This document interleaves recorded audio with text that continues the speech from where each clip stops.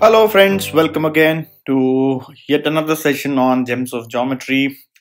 In the previous sessions, we have discussed so many beautiful concepts and theorems and properties of circles, pedal triangles, coaxial circles, radical axis, and many more. So, continuing with the trend, we are now going to discuss one more very popular concept related to triangles and circumcircles, and that's called Simpson's line. So it's very famous. Simpson's lines is has been very popular. But as a matter of fact, it was first this particular line, which is now called as Simpson line, and which we'll be discussing anyways, was first discovered by a person called William Wallace in 1797, right?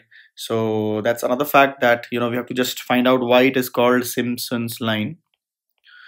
Okay, Simpson's line. And as I told you, it was discovered in 1797. Wow, 1797 is like almost 225 years now. So Simpson's line 1797, but actually discovered by a person called William Wallace. Actually, Simpson is this person who has done a lot of work in number theory, mathematics, geometry, and other fields as well. And one of his famous contribution is in Fibonacci series. So he found out how nth term in a Fibonacci sequence can be, obtained using a relationship. Yeah. Okay. So now we'll be discussing Simpson's line, and what exactly Simpson line we have just discussed in the previous session, where we demonstrated using GeoGebra tool as to what exactly Simpson line means. So let's discuss. Let's first state the theorem, and then we'll try to prove it. So it says the feet of the perpendiculars from a point to the sides of a triangle are collinear if and only if the point lines on the circumcircle. Now this collinear points E, F, H form a line, and that line is called Simpson's line. Okay, so what is the thing? So we have learned that in a given triangle, if there is a point which is also called a pedal point, and you drop three perpendiculars onto the three sides, and you join the feet of the perpendiculars, you will get something called a pedal triangle. Now, this is a special case when the pedal point, that is the point from which you drop the perpendicular, lies on the circumcircle of the triangle, right? So you can see in this diagram, D is the point of, let's say ABC is the triangle, and you can see there is a circumcircle. D is the point on the circumcircle, and from D, DE, DF, and DG are the three perpendiculars dropped onto the three sides. Okay, and now we have to prove that EFG are collinear, which is also called, this line EFG is also called Simpson's line. Okay, so let's try to prove it. So here goes the proof. Okay, and we will be using concepts already learned so far, and not very difficult concepts, so to say, to prove this thing. Okay, so first let's consider trying there is a ABDC. So ABDC is a cyclic quadrilateral. Cyclic quadrilateral, isn't it? Cyclic quadrilateral. So what does it mean? It means angle BDC is equal to 180 degrees minus angle A. Okay, so angle BDC, you can see angle BDC, which is angle BDC. This is angle BDC. So BDC is what? 180 degree minus angle A. Okay, now if you consider quadrilateral, in quadrilateral,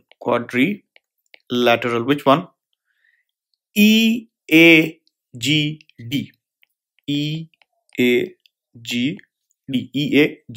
right? If you see, angle E is equal to 90 degrees in that quadrilateral, isn't it? And angle D also is 90 degrees. I'm sorry, not angle D, angle G. Angle G is 90 degrees. That means I can say, therefore, angle A plus angle B, sorry, EDG is 180 degrees. Clearly, right? 180 degrees. Why? Because two opposite angles have a sum of 90 plus 90, that is 180. So the other pair of opposite angles should also be supplementary. Now I didn't mention the reason behind it. You know this reason. Why? What is this reason? This is nothing but in a cyclic quadrilateral, opposite angles are supplementary in a cyclic quadrilateral. This is the reason, right? So now it's clear. So angle A plus EDG is also 180 degrees. So hence angle EDG is also 180 degrees minus angle A. Clear? So from here, these two things, we can say angle BDC is equal to angle EDG. Both are 180 degree minus A. Now BDC, if you look carefully, is nothing but angle BDG plus angle GDC, right? And EDG, if you see, is equal to angle EDB plus angle BDG. Correct? Now if you see, I can cancel this too. So what do I get? I get angle GDC is equal to angle EDB. Let me highlight these two angles in the diagram. This angle we are talking about, this one is equal to this one, and let's say both are equal to x. Fair enough, right? So far so good. So let's now proceed here, and let me just take away these things. Okay, now if you see BFD, so if you see angle BFD is equal to 90 degrees, right? And angle BED is also 90 degrees, correct? Therefore we can say BEDF is a cyclic quadrilateral,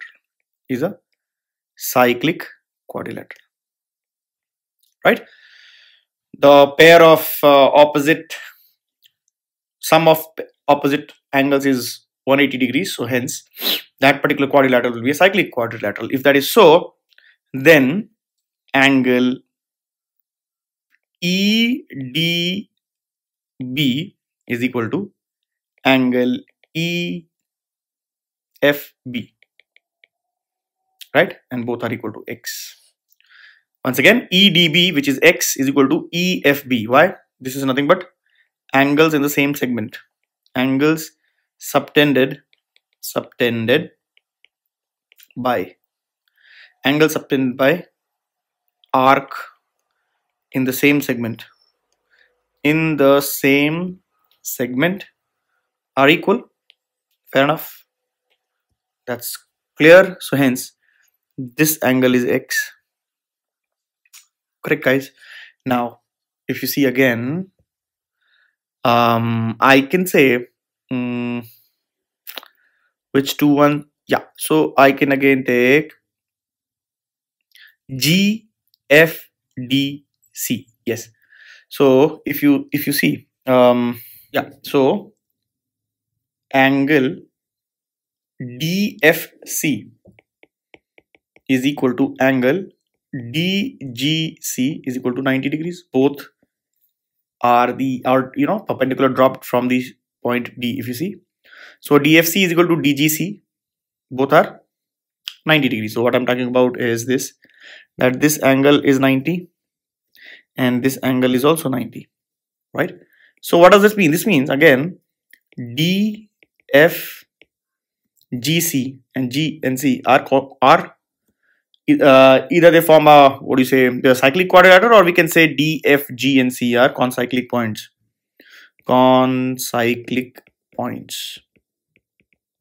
Okay.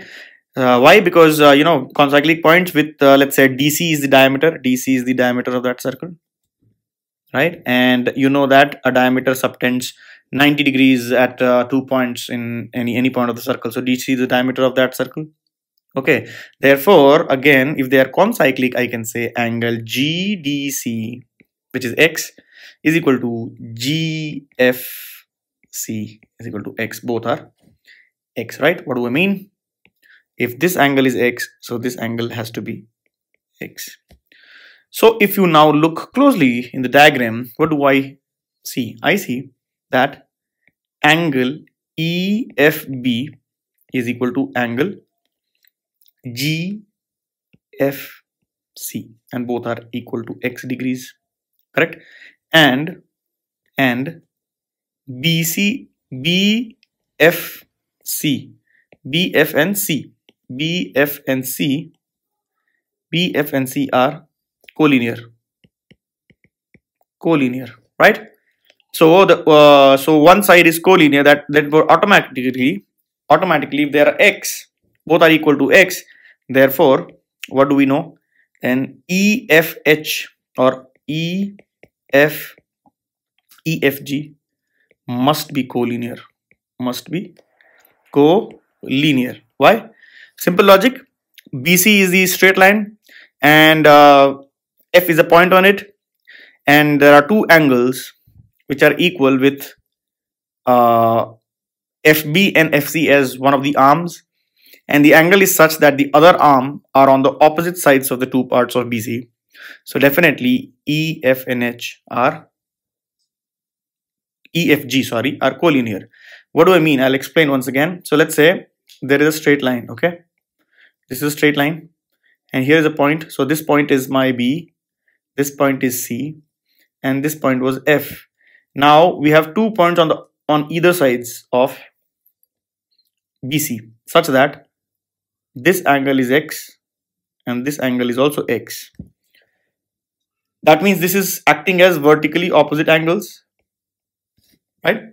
Only vertically opposite angles could be equal like that. That means when is vertically opposite angles possible? That means the other, let's say this was E and this was G, so EFG are also collinear, or EFG fall on a same straight line, correct? So hence we could prove that EFG are collinear. Now this line EG is called Simson's line. This is what is the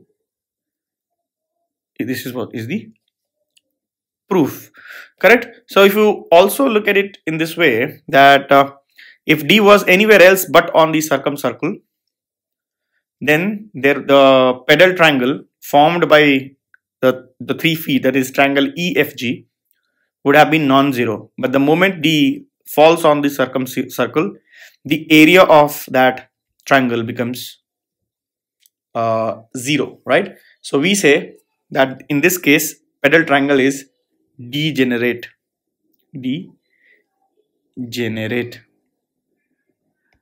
Okay, so you see, degenerate pedal triangle is there.